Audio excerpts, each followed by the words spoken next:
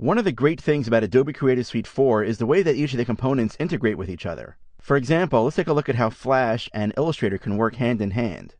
I have an Illustrator document open that uses multiple artboards. A new feature in CS4, multiple artboards give me, as a designer, the ability to have multiple design elements across maybe an entire campaign, all contained within a single document.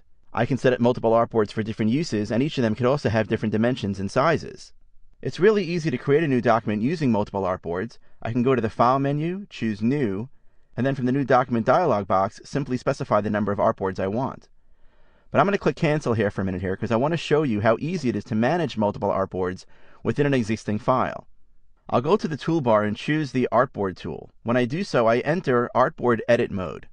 First, take a look that each particular artboard has a number assigned to it. This number not only allows me to identify the artboards here inside of Illustrator, but as we'll see when I bring this artwork into other applications, for example like Flash, I'll be able to access those numbers as well.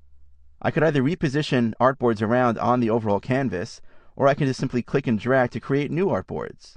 Deleting artboards is just as simple. I'll tap the Escape key to exit Artboard Edit mode, and I'll show you that on the bottom of the screen here I also have the ability to jump directly to artboards, making it easy to manage the workflow directly within Illustrator. Let's focus on this artboard here, which is artboard number 3. Say I'm creating this for the web and I want to be able to actually put this on a web page. Well, Illustrator, being a vector graphics application, has the ability to export files directly in the Flash file format, or SWF. I can go to the File menu, choose Export, and then from the pop-up menu here, choose Flash as my format. When I click Export, I have a range of settings that I could use to specify how that SWF file should be created. But I'll click Cancel here because I want to go a step further. I want to actually create an animation, and I want to use the Flash application to help me get that done. Again, one of the great things about Illustrator and Flash is how well they work together. I can actually set certain things up now inside of Illustrator to make it easier for me to create those animations later on when I get into Flash. For example, if you've used Flash before, you understand the importance of creating symbols. Symbols are the lifeblood of Flash. And when you create a symbol, you can add motion and other interactivity as well. Let's say in this particular case, I want to animate this car. I want to make it look like the car is driving on the road. So what I'll do is I'll turn the car itself, the artwork that I've defined here, into a symbol.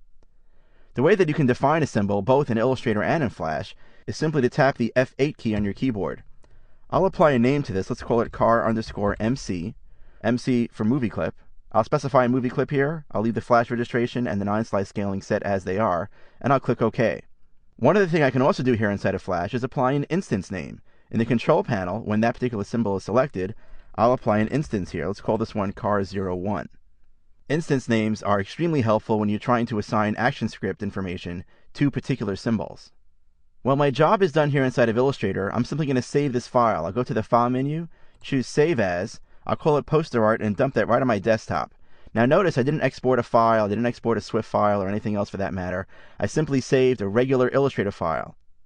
So I'll jump over to Flash, and we'll create a new Flash file here using ActionScript 3.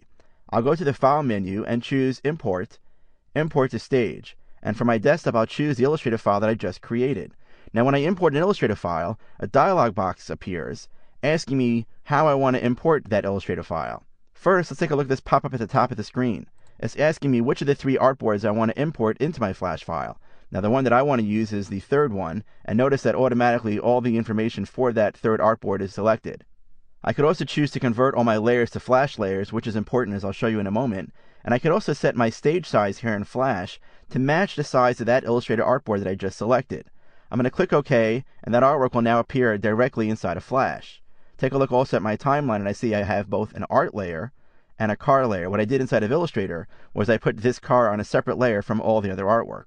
Let me deselect this for a second here. I just want to show you if I go to my library, you can see that I have inside the Illustrator Symbols folder the car_MC symbol, which I created inside of Illustrator, now here inside of Flash. Additionally, by going back to the Properties panel, if I click on the car itself, I see that the instance name, car_01, as I named it inside of Illustrator, has also been preserved and now is here inside of Flash as well. So let's talk about creating this animation. I'll deselect what I have right now selected on my stage. I'll go to the art layer, and I'll come out to about frame 24, and I'll right click, and what I will do is I will insert a keyframe here. This extends the animation for 1 second. Notice here on my timeline, it's set to 24 frames per second, so 24 frames gives me a 1 second animation. I'm going to move my playhead back over here. Let's take a look at the car layer right now. I have this car selected and I want to create this animation of the car driving along that road. Well, it's very easy now to create animation inside of Flash using the new object-based animation model.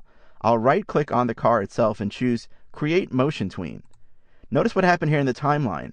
An animation span, or a tween, was automatically created for me, and the playhead was moved towards the end. All I have to do right now, let me deselect what I have here, and just simply move the car to where I want the car to be.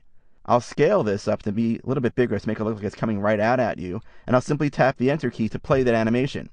So now, just in a few quick steps, starting off inside of Illustrator, using multiple artboards, creating a symbol, I'm able to bring that artwork right into Flash, and again, with just an extra few clicks here inside of Flash, create a really cool animation.